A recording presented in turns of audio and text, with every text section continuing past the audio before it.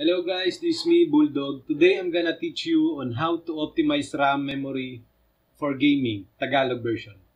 Meron tayong dalawang steps para gawin ang i-optimize yung ating RAM. Ang una ay open lang natin yung ating advanced system settings. Para gawin yun, kiklik lang natin yung Windows logo key sa keyboard plus post break. So, ganyan ang lalabas sa kanya. I-click lang natin yung advanced system settings na nasa part ng kaliwa. Pag na-click natin siya, ito yung unang lalabas. So, i-click nyo lang yung unang settings. Pag na-click nyo na, under the advanced tab, sa pangalawa, ito, make sure na naka-highlights yung program. Tapos, i-click nyo lang yung change.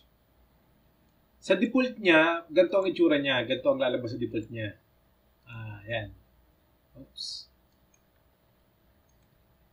Ganyan ang itsura ng default pagka in-open nyo yung virtual memory nyo. So, ang gagawin natin is uncheck nyo lang yung automatically manage paging file size for all drives. Pag na-uncheck nyo na, i-highlights nyo lang yung custom size. Tapos, gagamit tayo dito ng calculator. Yan.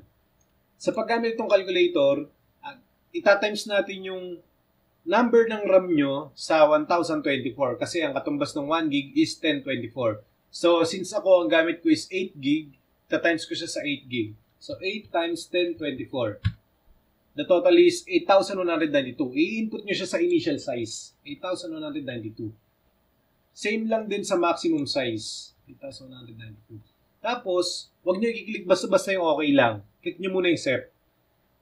Pag na-click nyo na, then click OK. Since ako, naka-apply na sa akin yung gantong system, hindi naka-highlight sa akin yung apply. Pag sa inyo, baguhan pa lang, naka-highlights pa yan. Click nyo lang apply, then OK. Tapos may magpapapag dyan na kailangan nyo i-restart yung PC nyo. Pero wag nyo munang restart. Ang next process natin is open your browser. Gamit yung browser is Brave. Tapos, i-type nyo lang tong link na to. Ilalagay ko sa description sa baba.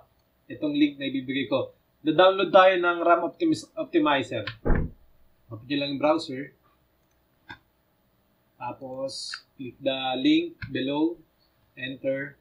Then, click here to download. Pag na-download nyo na, ganito ang itsura niya. Ito ang itsura niya. Ayan.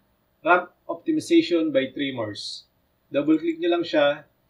Then, drag this to their desktop or kahit saan, matatandaan nyo kung saan nyo siya nilagay. Double-click nyo lang siya, tapos double-click nyo lang yung memory.exe ito. Double-click nyo lang yan. So, ganito ang lalabas sa kanya. Yan. Settings, click ng settings, load on startup para every time na mag-open kayo ng computer, naka-load na siya, naka-start na siya agad. Tapos, pag na-click nyo na siya is double-click nyo lang yung timer resolution.exe. Tapos, click the maximum. Okay? After that, restart your PC. Then, that's all. Thank you. Oh, nga pala, huwag nyo kalimutan na i-hit yung subscribe button natin. Tapos, pa-share na rin itong video na to para mas marami pang makalam. Thank you.